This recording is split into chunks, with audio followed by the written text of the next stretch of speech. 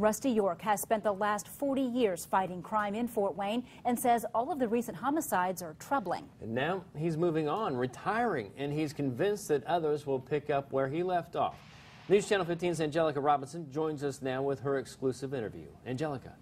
Life will look a lot different for Rusty York tomorrow. Today was his last day as public safety director. Tomorrow, he prepares lesson plans to teach at IPFW. He says retirement will be different, but one thing's for certain, he's ready.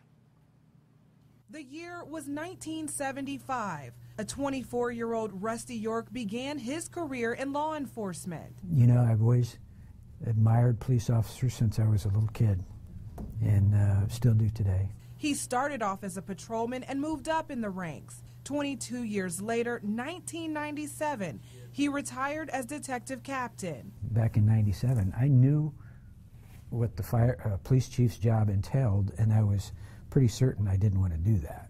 But then, an offer he couldn't turn down. I really missed being a police officer, and if it was in the chief's capacity, then I was up for that. So he made a comeback. In 2000, he was sworn in as chief.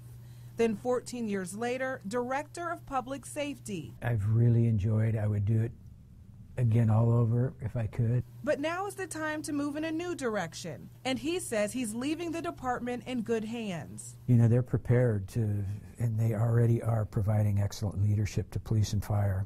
So he begins a new adventure. I used to worry that, geez, I'm going to get up in the morning and wonder what I'm going to do the rest of the day. I know that's not going to be that case. York says he'll spend the coming days working on lesson plans. He'll begin teaching a public safety course at IPFW in the spring, hopefully making a way for more law enforcement officers.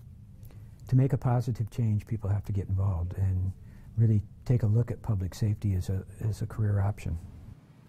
City Council voted to eliminate the public safety director position at a budget meeting last month. Angelica Robinson, News Channel 15.